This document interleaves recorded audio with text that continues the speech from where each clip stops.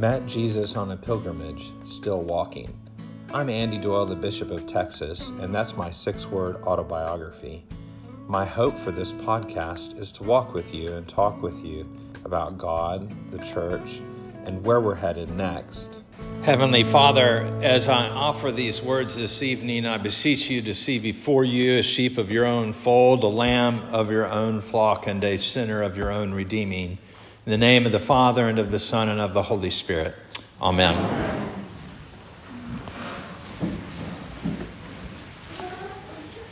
Now, Jonah had been told to go to Nineveh. This is not the first time, of course. For those of you who might remember the story of Jonah, we had a little interruption in the story. There was a little bit about Jonah not wanting to go to Nineveh because he knew what was going to happen. Remember this? He told God, I don't want to go to Nineveh because all I'm going to do is say, repent, repent. And they're going to repent, and then you're going to forgive them because that's the kind of God you are. And so I'm going to go away with these sailors. And, of course, they realized really quickly this was not a good idea to take on passengers, and they threw him overboard. He stayed in the belly of a whale for a while, comes out of the whale. We are not told really how that happens. Like the most interesting thing in the story, like, how'd you get out of the whale? That's what I want to know. But we don't get to know that. But what we do know is that he sends them then to Nineveh, right? And he goes and he preaches repentance.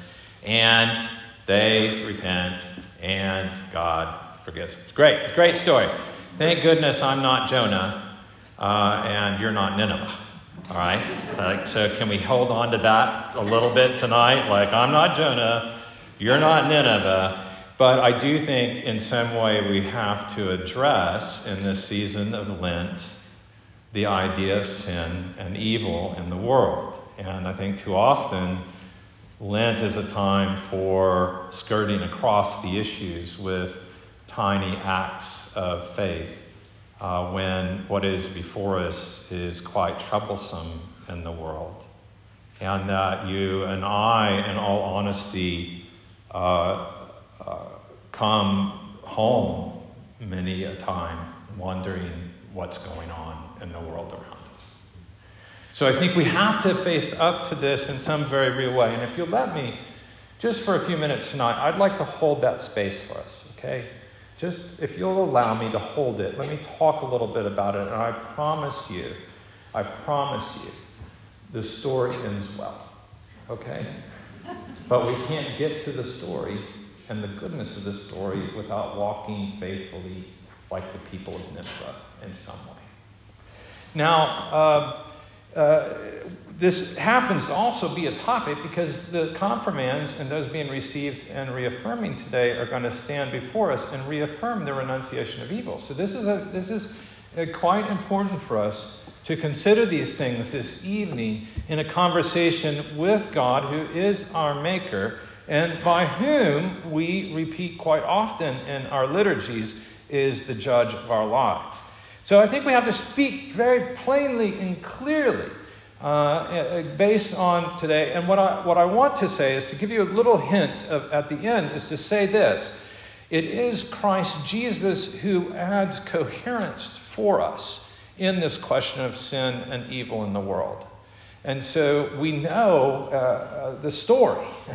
We know what happens, and we need, as we are faithfully pondering these things, to hold that Christ at the center that brings coherence to all of this. And part of this is to say that for us, our sin, and we avoid this as Episcopalians, it's just not polite to talk about.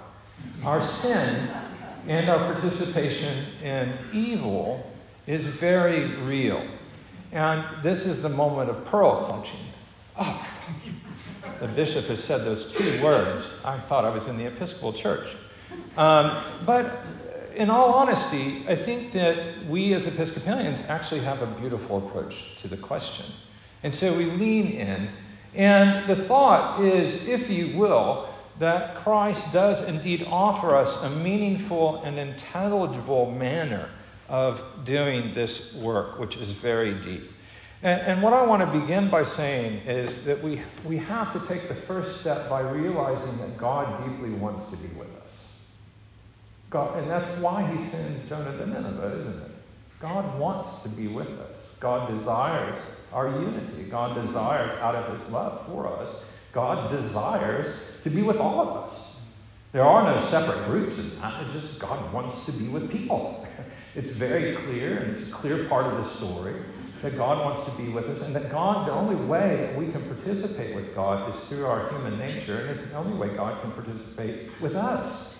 Which means no matter who you are and how you come to be here tonight, you have brought the very basic means by which we can relate to God. We also relate to one another through our human nature. And this is the part of where sin and evil often comes in. You see, we commodify, if you will, each other. We use each other. It's kind of the nature of society, right? Each person has a role to fill. But the way we do it in the modern world, and it doesn't matter really what economy we look at, we make people invisible to us so that we diminish human nature. We diminish human giftedness. We diminish the ability to see who actually provides our food, who drives it across the country, who stays on the ship so that we can have bananas in the winter. You see what I'm saying? That we don't ever go deep enough to realize the massive amount of connectivity we have in our society through our economy and the way we treat one another. For everything seems to magically appear for us.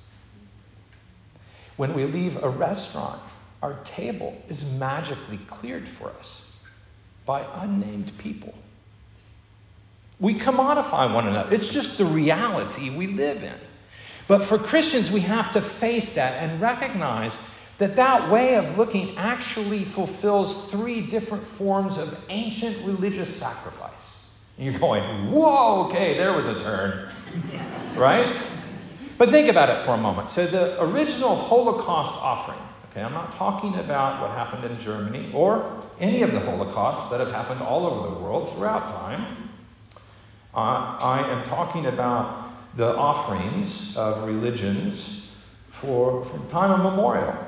And a Holocaust is the complete burning up, the using of the sacrificial animal. It is to place it on the fire that the gods, regardless of what god you were worshiping, the gods would consume it, right? So it is consumed, and it is no more. The second one is a cereal offering, which is where first fruits, you've heard of first fruits. The first fruits might be brought. Or in the Cain and Abel story, right, they get a little jealous about who's got the best first fruits, right? But that there's some first fruits that are brought. And in those sacrificial offerings, regardless of your religious background, those sacrificial, typically the priest consumes what is left of the offering.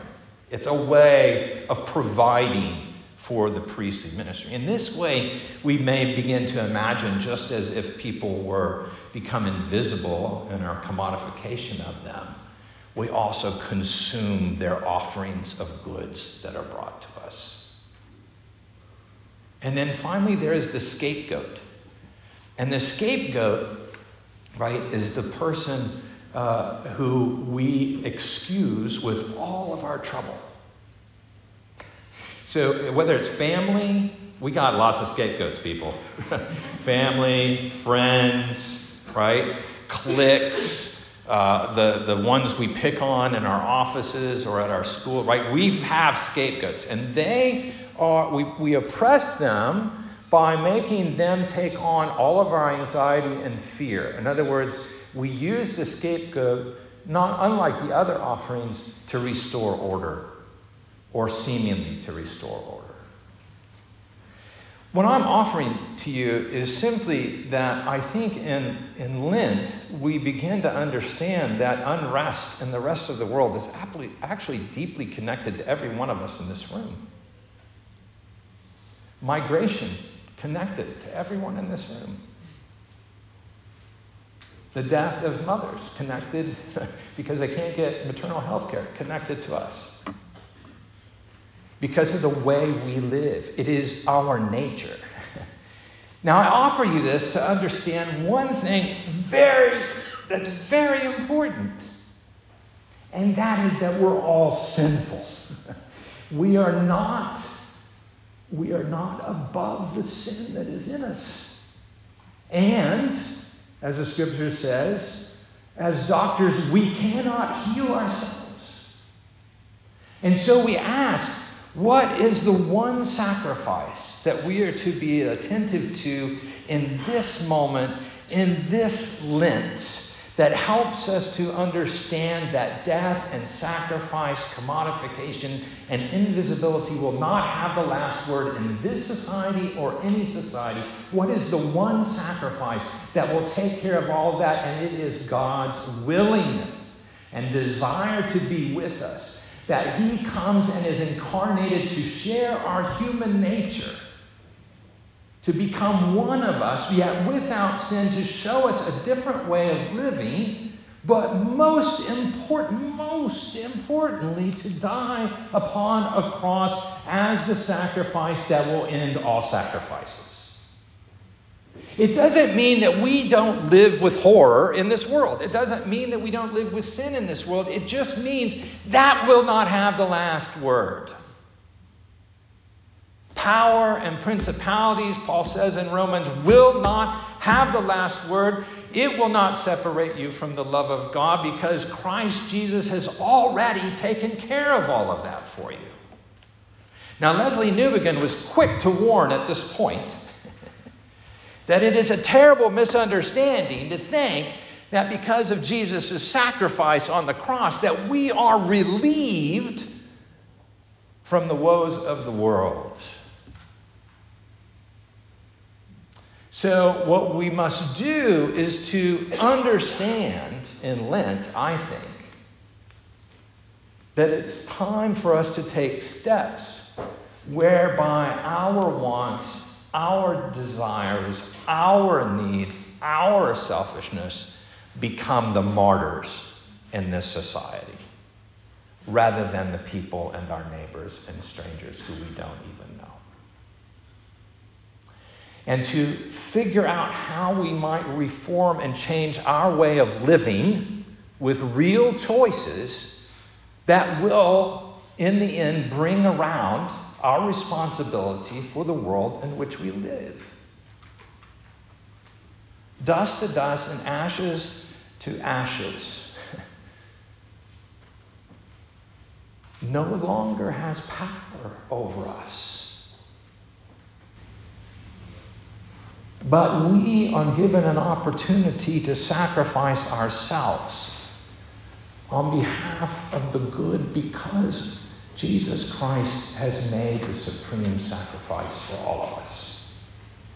We are free for the first time to not require those sacrifices of others. So as we stand and don't just renounce but repudiate evil in this world and say we will stand for the good,